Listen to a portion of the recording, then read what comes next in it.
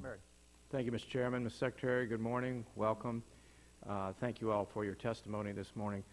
I think it should point out, in light of all of the challenges and difficulties you're facing, Nebraska, by certain measures, has had one of the best outcomes for service to veterans, particularly in terms of the measure of time of processing claims. I think we were one of the states that actually took on additional caseload when other systems were under such severe stress. So I'm proud of that. It doesn't diminish, though, the need, obviously, to continue to work aggressively across the nation. But to the degree that we've served as a valuable template of service delivery, we're happy to be in that position. Mr. Secretary, I really do appreciate your freshness of approach and your creative commitment to trying to rethink some of the architecture in order to get us all to the goal that we share, the highest and best quality of care for our veterans. In that regard, I want to bring up a specific example from home. Omaha has a difficulty with our hospital, as you're quite aware. Over the years, based upon a priority list, which is not necessarily the list of funding priorities, but is listed as a priority, which is, to me, a peculiarity. Nonetheless, it's floated from 30 down now to 10, 19, all over the place. The broader point being to, maybe that's based on analytics, maybe that's based on more subjective criteria, I just don't know. The broader point, though, is enhanced strategic partnerships are the way forward. It is the model for the 21st century of veterans care.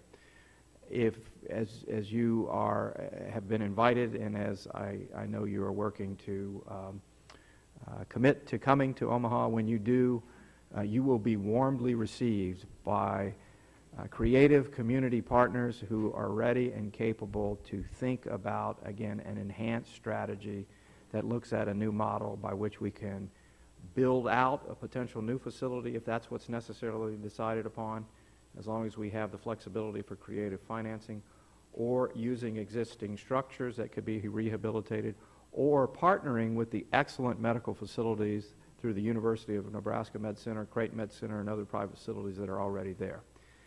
A quick anecdote, I've had the American Legion and the Veterans of Foreign Wars in my office this week. And the committee has heard me talk about something, and you have as well, called the Veterans Certified Facility. And what I think this does is give us the ability to carry forward this important legacy of having the VA in charge of veterans' health care, but maybe embedding that within other systems as long as we have oversight authority over it so that the quality of care is delivered. But it gets us out of this problem of putting money under the mattress for years, sometimes decades at a time, in order to build out a facility, because we simply have been doing it that way for the last 100 years. The next 100 years, though, we can take that money that we do have, leverage it in strategic partnerships, and assure the veteran is getting the highest possible care, still while being under our authority. That's the new model and new way forward. I willingly commit our community to be your model template in this regard. I don't think that's an overextension of the desires of the community that I represent, but I'd like to work with you, as whether it means new legislative authority or exercising the current authorities you have for creating and enhancing those strategic partnerships and labeling something like a veterans certified facility. I'd like you to respond to that, please. Well, we agree with your comments. In fact, of the 5 objectives of my VA, I think maybe perhaps one of the biggest ideas, other than being veteran-centric, is strategic partnerships. We are working very hard to establish strategic partnerships. And when I say that, I include the community, and I would just point to the example of we have a problem with homelessness. We're trying to drive down homelessness to zero, virtual homelessness of veterans to zero by the end of this calendar year, yet we've had a lawsuit going on in Los Angeles for 4 years that stopped us from doing what we needed to do to use 380 acres that we had there for homeless veterans. I got involved through a friend in Omaha. I found out who was behind the lawsuit.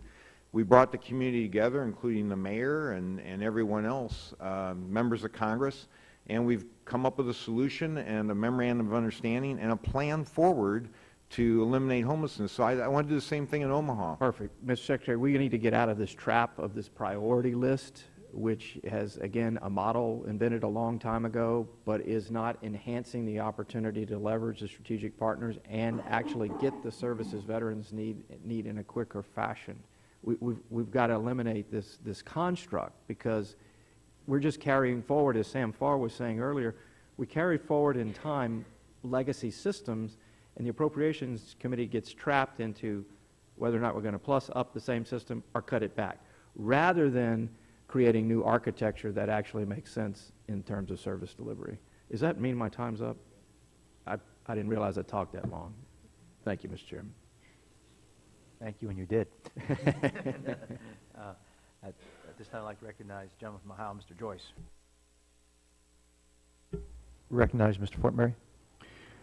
This was related to the line of questioning I wanted to undertake. But first of all, let me make a quick recommendation. If there is some viable mechanism whereby you can creatively dispose of excess inventory and capacity working with communities, do not call it BRAC.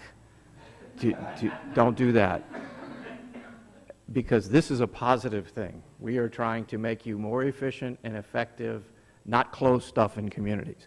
And that means transitioning, whether it's vacant property or underutilized property. By the way, the VA clinic in Lincoln, Nebraska, where I live, has a similar dilemma.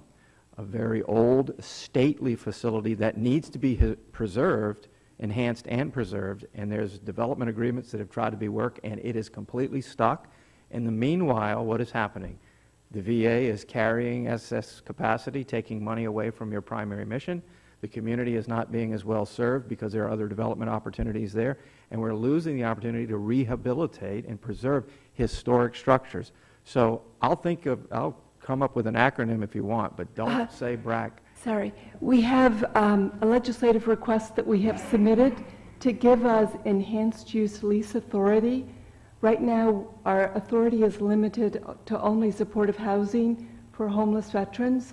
We would like to expand that back to the authority we used to have, so we could bring in a broader range of people to use those beautiful historical facilities. Well, perhaps, Mr. Secretary, this is the heart of the problem that we've all been talking around with our lofty ideals of strategic partnerships. The mechanism for this, one of them anyway, the creative financing mechanism, could be this enhanced leasing authority where you private build, lease back, or however you want to structure it. You said we used to have the authority, you no longer do. What happened? I think part of it was around the issues in Los Angeles that I mentioned earlier. The Los Angeles campus had a rental car facility, a laundry facility, and a whole bunch of other things, and as a result of that, the enhanced use lease authority got restricted. I think we're beyond that now. We've solved the problem in Los Angeles, so this would be helpful. The other thing that will be helpful, and we've done a lot of study on this, is with the strategic partnerships, we also have the ability to create mechanisms where we could receive funds from the private sector to help veterans. And we've looked at that authority as well. Well, I think what would be helpful, and you alluded to this earlier, is if we can quantify what you need across the multiple platforms of what we've talked about in terms of enhanced authority that is going to give us creative opportunity to have the private sector either contribute or be involved in the financing, so we can just get going here. There's no reason for all of this holdup. It's just that we're carrying legacy infrastructure of previous ideas as to how to do things. It's not a condemnation of the past. We had to do it that way. But we don't have to do it that way going forward.